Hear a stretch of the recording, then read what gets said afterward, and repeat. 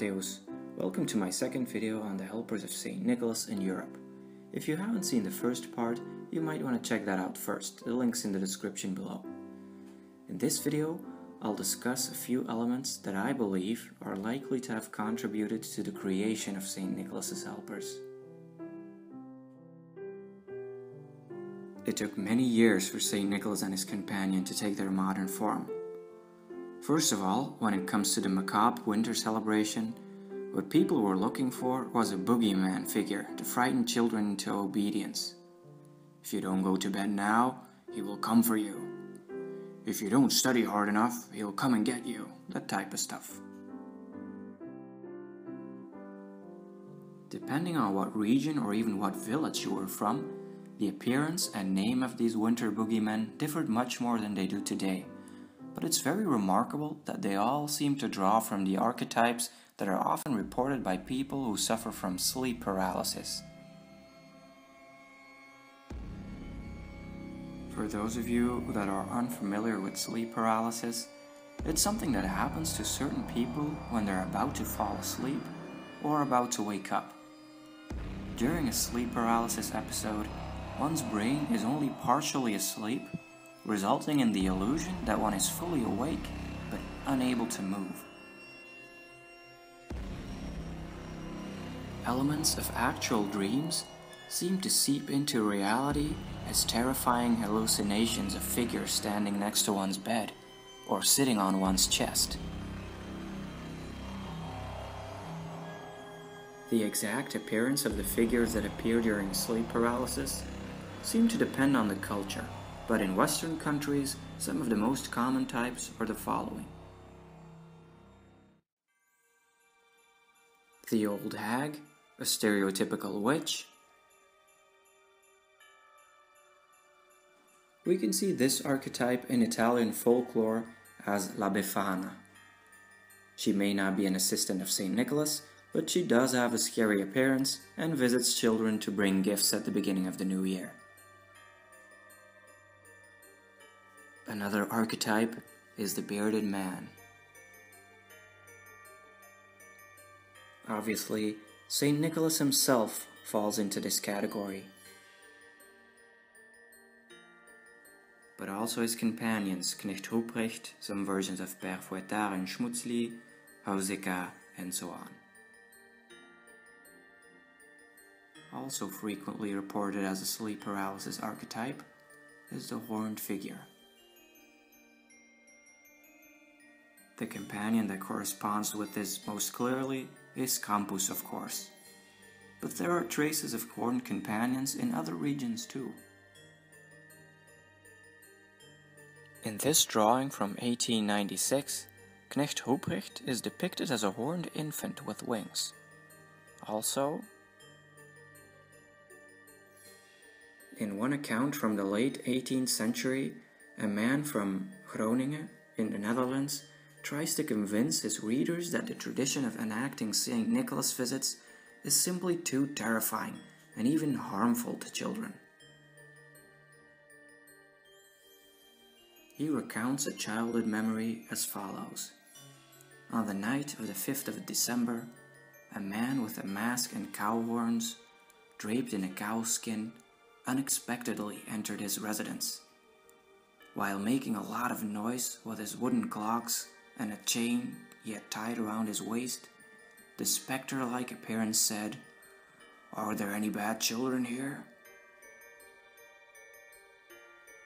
Much later, we can still find a trace of a horned companion of Saint Nicholas in the Low Countries, as this photograph from 1939, taken in Mechelen, in Belgium, testifies.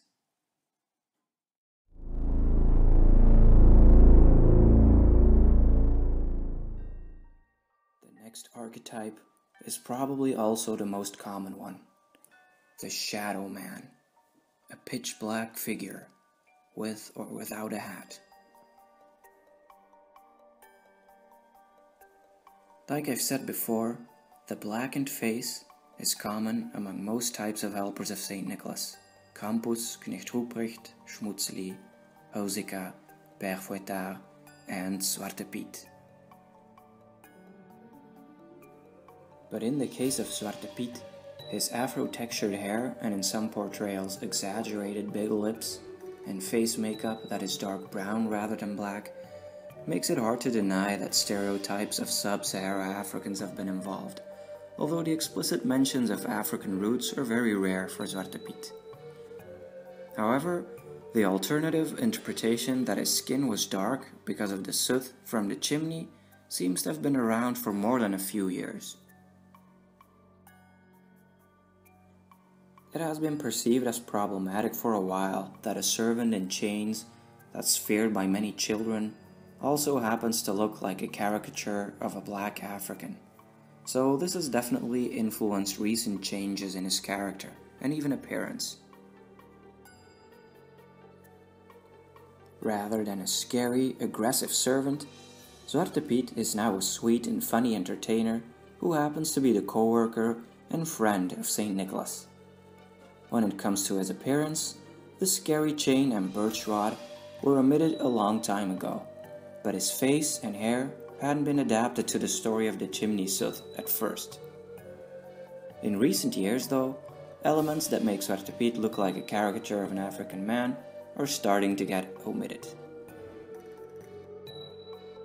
Once we get rid of the idea of Zwarte Piet being a slave, I personally think we should give him back his chain and birch rod and have him reconnect with his demonic past, but I'm afraid not too many people here will agree.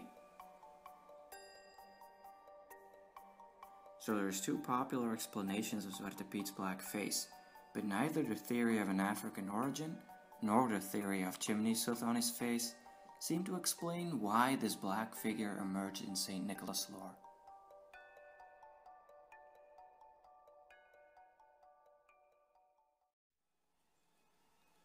Several sleep paralysis archetypes can be found in St. Nicholas lore, but who else were witches, a black face, horns and shaggy hair associated with throughout the Middle Ages? The Christian devil, of course, and consequently, demons in general. In the case of Campus, it's very clear that the iconography of the medieval devil has something to do with it. But is Zwarte Piet really a devil too? He is, so it seems. Several Dutch books from the 18th and 19th century indicate that before he became the companion of Sinterklaas, the name Zwarte Piet was understood to be a name for the devil. Another book from the 19th century mentions neither Zwarte Piet nor St. Nicholas, but the devil is depicted in a way that is strikingly similar to how Zwarte Piet is portrayed in the Low Countries today. It is therefore clear, I think, that the macabre helpers of St. Nicholas all derived from depictions of the devil. The typical physical traits seen in the medieval depictions of the devil are not really based on the Bible, though. An important source of inspiration was almost certainly the pre-Christian woodland deity, Pan. I believe that this deity was easiest to demonize because it perfectly combines several scary archetypes that live in our unconscious mind and are encountered during sleep paralysis.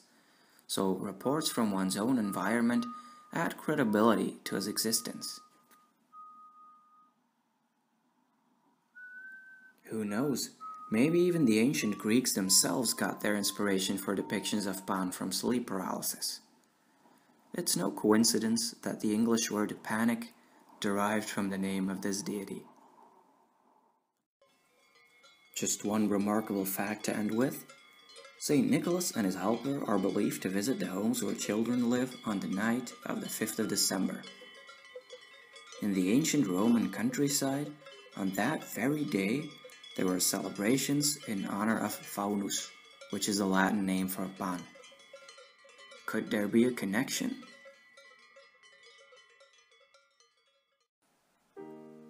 That was it for this video. If you liked the second part, don't forget to drop me a like, and please comment, share and subscribe.